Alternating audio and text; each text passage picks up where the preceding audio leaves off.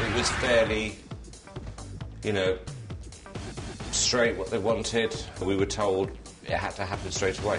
Simon Cowell opening up to Extra about how he was forced by Fox to fire his old American Idol pal Paula Abdul from his new show, The X Factor. But Simon reveals Paula took the news like a champ and realized, hey, it wasn't personal. Welcome back to Showbiz Tonight. I'm AJ Hammer in New York. Tonight, Simon's fight for Paula. For the very first time, Simon Cowell is revealing that last week's X Factor bloodbath, where his friend Paula Abdul and Nicole Scherzinger were dropped from the show, didn't come without a fight.